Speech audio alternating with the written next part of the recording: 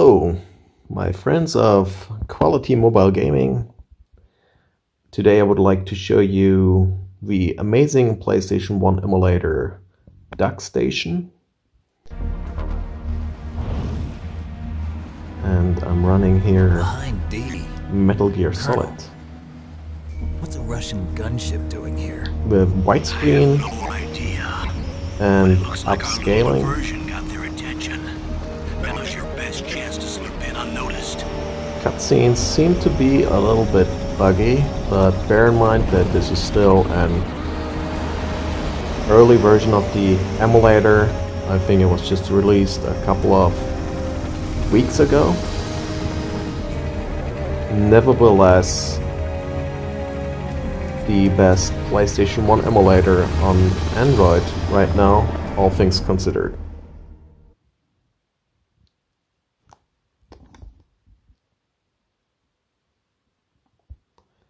Let's see. Well, a game actually crashed. That's something I noticed with this game, that sometimes you get some crashes here and there.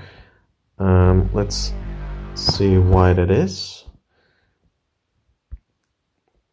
We go on advanced and disable all enhancements. Oh, I've been playing around a little with this emulator and see how it works, and this is how you would usually see the game with no enhancements. You see the game footage is really stretched and it's really pixelated, but no, it's probably not gonna crash. And I think the culprit here really is the cutscenes. Let's skip this real quick, and then I show you what settings you can choose for running this game with the best graphics possible on your phone. Jeez, this game is so infamous for all these cutscenes. I mean, I love these cutscenes. I love the story, but I just want to show you the game right quick, if it will ever let me. Okay, so here we have, right, the game as you would know it from PS1, except for that it's being stretched to fit my screen ratio. Now we go into the settings and I'll enable the enhancements, and you can see the game is no longer being stretched. It looks much cleaner, well, as clean as a PS1 game can look, I guess. And yeah, it does look pretty nice actually, all things considered. And like I said, sometimes I noticed some crashes. I mean, we just had some crashes there, but that's only in this game. It seems that the cutscenes Whose footprints are these? Are really the culprit here. Let's see if we can take this guy out. Whoa. Oh my god. Yes, I did it. And see how far I can get without being spotted. A surveillance camera? Really? Whose footprints are these? And then I can show you... Oh shit, oh my god. Oh no. That's not good. Ooh, but I made it. Let's just get in there real quick.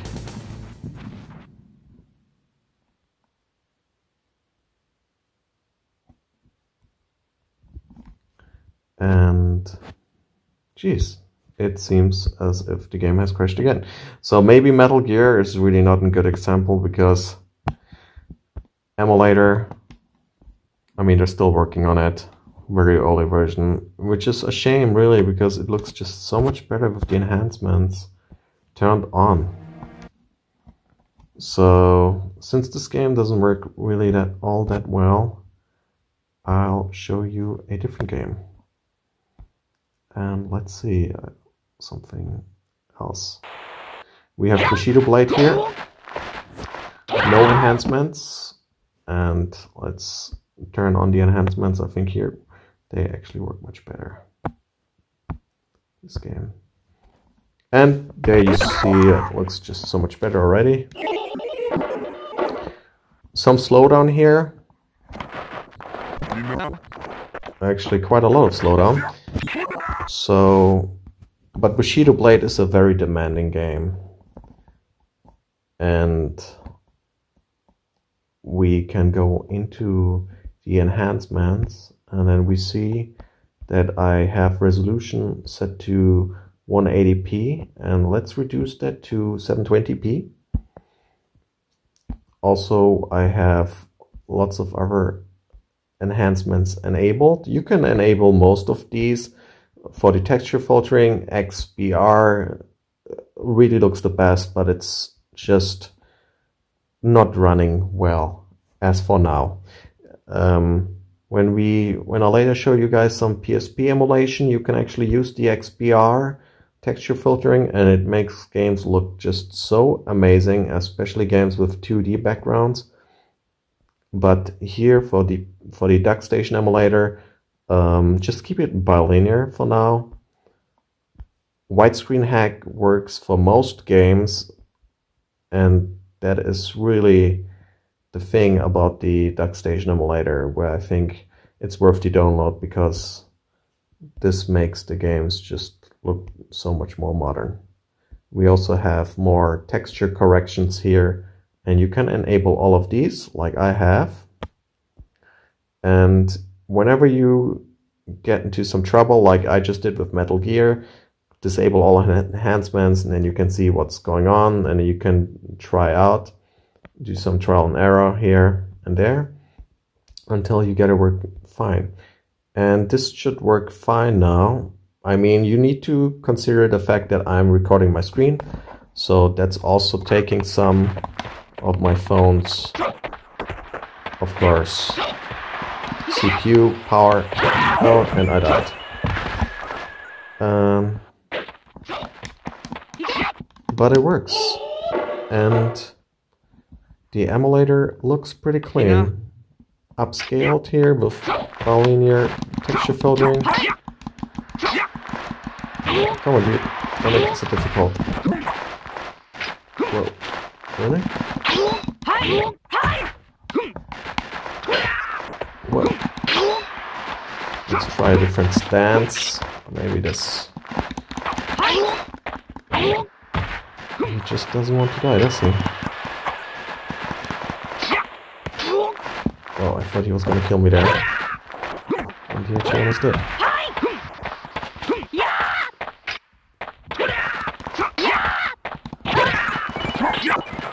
Jesus, just die already. This stance is no good. I'll try to find a stance.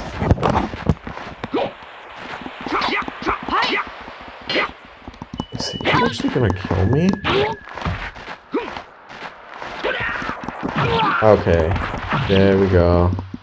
Alrighty. We did it! So this is how Bushido Blade looks on the Duckstation emulator, and it runs on 720p. Runs pretty okay. All things considered, that this is still a very early version of the emulator. And what else could I show you that is of interest? Maybe Felony is a fun little game. Let's see here. Oh, I'm already in the game. And why not? But we can check the settings. And Felony, I think, actually works. This is still one thing that if you change the settings for one game, it automatically changes the settings for all other games. This is something that will probably fix in a new version of the emulator, because all games are different, right? Some games might work with 720p, some games might work with 1080p, some might even work with texture filtering. So what you don't want is to have the same settings for all games. But as for now, in this emulator, still very early version, once you change something, it changes for all games. And Felony, yes, we can run in 1080p, widescreen, and this game is a true classic. It's just this crazy really crazy car game. It's just so Japanese and hilarious. You can hear the cars there. Whoa, whoa, what was that? That was cool. Jesus, what? Wrong way, yeah, I can see that.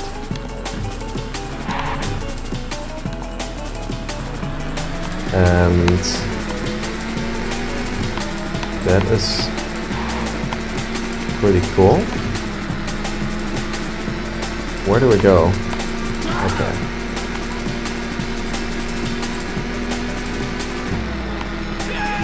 This game is just crazy.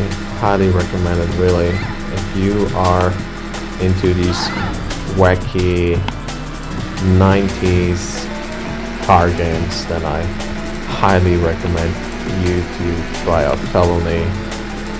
It's just insane.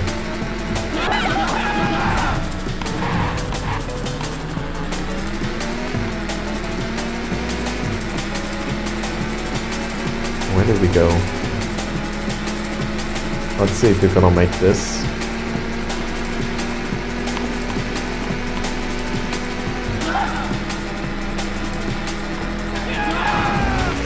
So, if you consider that Duckstation on Android has just been around for a couple of weeks, and I'm stuck, it's pretty safe to say that this is amazing performance that we get from this early version, and the emulator is free. Am I gonna make this? I'm not gonna make this, am I? Jesus, this is... I haven't played this game in like forever, and I didn't make it. But what I was trying to say was that I was so close to... Damn, what am I doing? This emulator is really the best you can go with right now on Android. And maybe I can show you one more game. That is Ninja Shadow of Darkness. Oh, my rabbit just came in.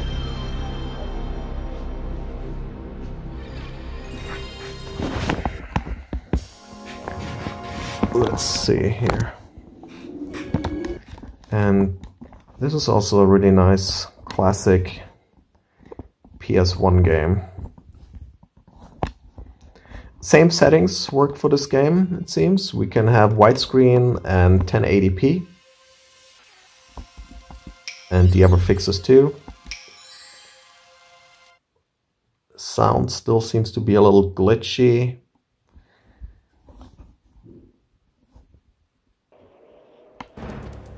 And there are some glitches here, actually. So we probably want to see what's causing that.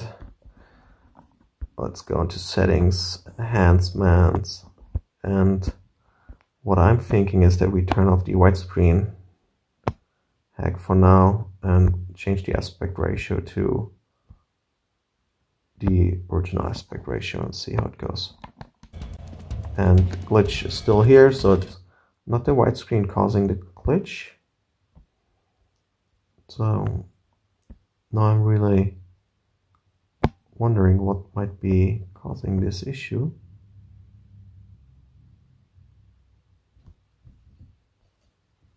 Let's see. Tommy, the rabbit's going crazy. And as you can see, I figured it out. It was the true color rendering 24-bit that was causing the issue. So we can turn widescreen back on. So this is basically what you want to do if you notice that a game is being a little bit twitchy and you have some issues with your game. You just need to do a little trial and error and see what works and what doesn't. And then you can get your games running the most perfect way possible. And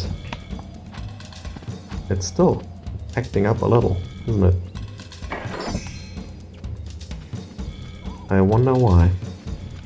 But down here it seems to be okay. So it just seemed to be up there. And this game looks pretty good in widescreen. 1080p.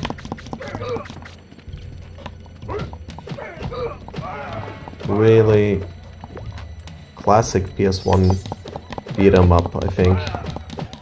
Highly recommend it, just a lot of fun. And it works well on Duckstation.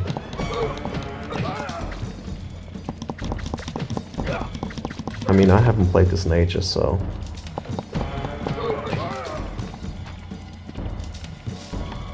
And there we go, we got the key. Let's get through here. My rabbit is really coming close now. I'm recharging my phone right now, so I need to be careful that he won't bite the cable. That's why I'm getting beaten up right now. I'm pushing Tommy away.